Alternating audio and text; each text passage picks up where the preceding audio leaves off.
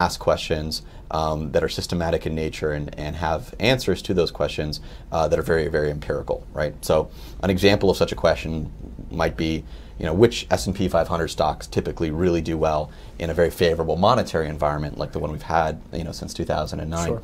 And there are different ways you can answer that question, right? You can sort of answer that question from the perspective of theory.